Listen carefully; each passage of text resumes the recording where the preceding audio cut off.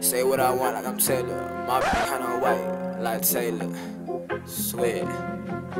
Taylor. We're back at Elajas Reacts. Today we're getting into MBNel with a interview now. I've reacted to a few of MBNel's musics, and you know, in the comment section, y'all be roasting me for saying that I don't know who this man is, but guess what? There's mad rappers out there. I'm not gonna know who everybody is, but I'm definitely interested in learning more about him because at this point I've probably reacted to a couple of his songs. So it's time to get deeper into it. That's what we do at the Elajas React stage. You know, I react to the artist's music that I've never heard of before, because most times I listen to what I listen to. So now I'm very much willing to find new artists, stuff like that. So then I dive deeper into like their freestyles or musics, whatever.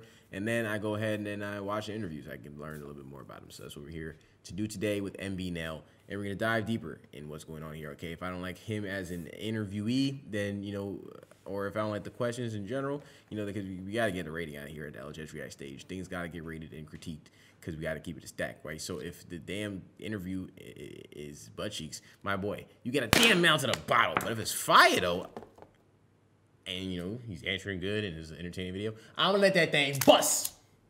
You ain't even see that. That's a new move. You know what I'm saying? Like, I opened the shoulder, no look that one. Imagine somebody passed that one. White chocolate in the hood. That's what they call me when I got that thing on me. Bang. You know what I'm saying? You didn't even see I was leaning too. Like, I was like, you know what I'm saying, defying gravity there. Let's get into it. Shout out Thizzler.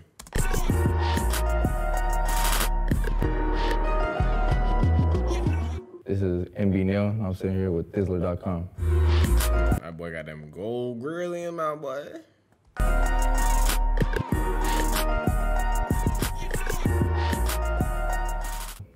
Shit, I was just fucking around with it. Me and my niggas started rapping. I ain't gonna cap, boy. This man hairline is immaculate. Like, what barber you went to? Like, the Beijing is working for you, but even the fade is doing nice. Definitely $100 haircut. And like, fucking like sophomore year, and that nigga got locked up, and I stopped that shit, and I just started getting back into it this year. And I didn't even expect it to blow up like this, and shit just took off from there. Love My Gang. Is that like his popular song? Oh, I'm crying. How did your hit song? Okay, that makes sense. Just fucking, cause my boy, Cons, shout out to Cons, he made that beat for me. And I was just on the road fucking humming shit. And I just came up with that shit and rapped in my room and recorded it. And that's how it just came out to be.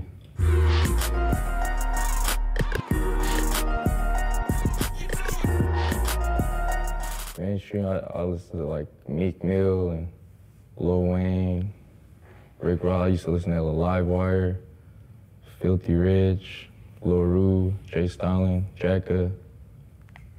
I don't know, 90% of these people. Hold on, run it back. Lil Wayne. Okay, Wheezy. Rick Ross. I used to listen to Livewire, Filthy Rich, Lil Roku, Jay Stalin, Jacka. Just Bay Cats, really.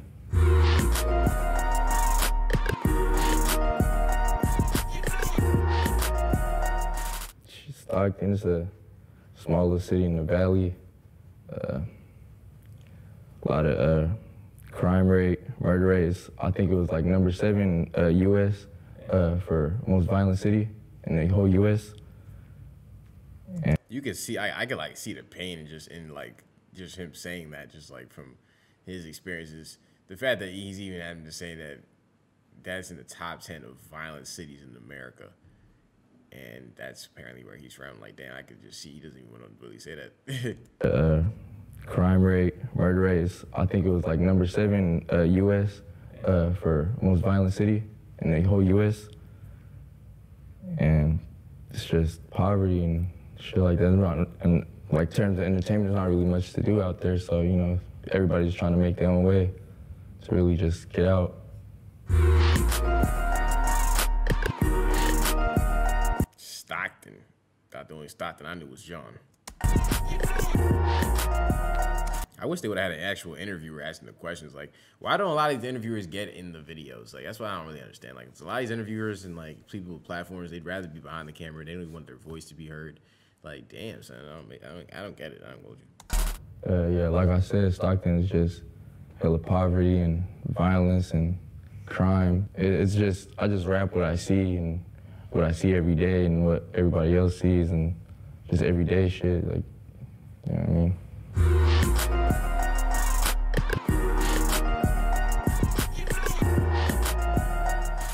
Shit, I was just, how it came out, I was just sitting there and I started writing shit. And that's just really how it came up. I recorded the same night. And I was just, you feel me, just feeling some shit, you know? My son was off a perk 30. So he looked around. He said, yeah, I was off the, you know what I'm saying? So hit the angel dust, boy. And I was just, you feel me, just feeling some shit, you know? And I just laid it down, dropped it the next day, and I was like, I'm gonna shoot a video to this, got to. And that's how it came to be.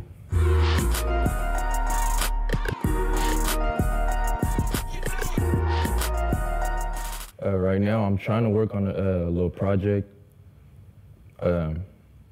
But other than that, it's really just I just write a song, lay it down, and I just try to drop it as soon as I can.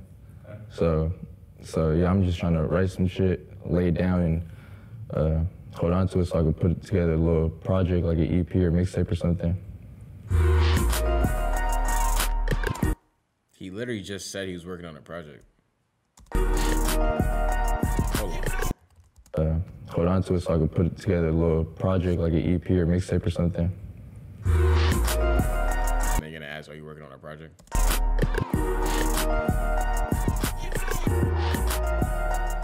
Yeah, I'm trying to work on one. I just, you know, it's still in the process right now. I had a name, but I might change it up. It was Epoch, which means like a story of my life or something like that. But I might change it to something else. I don't know, cause I had a whole like different mindset to it. You know what I mean? So, like, and since I dropped Love My Gang, it's like the way I do music now is just entirely different than my mindset back then when I was thinking of dropping that mixtape. So, yeah, I'm just starting fresh now, basically. Where'd you get that fresh haircut? Nah, I dead missed that in the beginning of the video. I'm crying. DB Cuts at Some Soft, Dylan, shout out him. He cut me, my cousin, he took like 2 hours, but I thought I was gonna be late, but he barbed me though, so shout out to him, DB Cuts. Nah, homie did his thing, boy.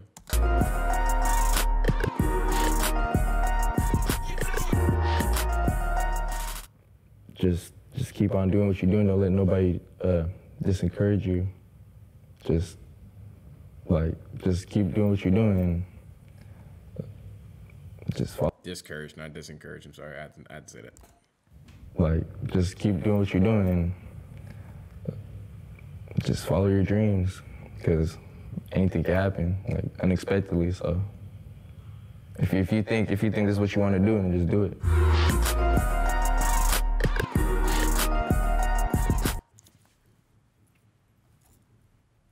That was MBNel on the Thizzler platform.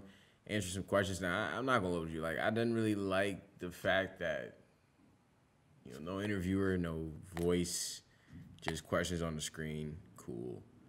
With a song. Nice. I also feel like there was a lot of like surface level questions. I didn't really learn too much about MBNel, really, like, except for the fact that he's from Stockton, one of the most violent places in America. But it definitely wasn't too deep of a dive. I feel like I left learning not too much about MBNel, you know. Like, I still know very little about this man other than he's from a very violent place, which honestly, I could have assumed. Yeah, I'm gonna keep it a stack. Could have assumed that my damn self, feel me? Now at least I know where he got them cuts from. You know, that cut is crispy though. I ain't gonna hold you. He did his thing. Whoever's lined him up, you know him with the y'all mean? You y'all mean them, no cap, for real. But yeah, other than that, was pretty surface level. I didn't learn much. I'm not gonna hold you, for me. So yeah, they might want to go back to the drawing board how they you know, approach things like that. I ain't gonna lie to you, but yeah, I prefer having an interviewer. I think the interviewer should want a platform as well. Like, as an interviewer, like, you know what I'm saying, it shouldn't just always be about the artist. So I at least hearing an interviewer voice would be nice. You feel me? And you know, if I feel like a person like MBNel, you gotta really ask him deeper questions. Like, if you give him surface level questions, he's gonna give you surface level answers, and it's not gonna probably allow him to emerge to where we're actually learning about him. You feel me? But yeah, you know what? That's my 2 cents here at the Elajas reaction stage. And outside of my 2 cents, I gotta get my 2 bangs. You know what I'm saying? And you ain't talking about Chitty Bang Bang. I'm talking about this mouth to the bottle. You get 2 of them Jones. I ain't like the video. I'm not gonna say I ain't like the video, but it definitely could have been a better interview. I'm gonna keep it as that. Could have been a better video. To keep it on it. But ladies and gentlemen, make sure you go ahead and subscribe to the Elajas Reacts YouTube channel. Make sure you turn on the post notification bell so you know every time we drop a new video. Make sure you go ahead and subscribe to the Taylor Elajas Vlogs channel for more daily vlogs, hotel reviews, travel vlogs, things of that nature. Make sure you also go to Taylor Elajas on Instagram for more funny, satirical content. Ladies and gentlemen, my name is Taylor Elajas, and you're watching Elajas Reacts. It's the Big Reaper and I'm back for the killing. When I get on the track, say what I'm actually feeling. I'm a murder baby, you my next victim maybe.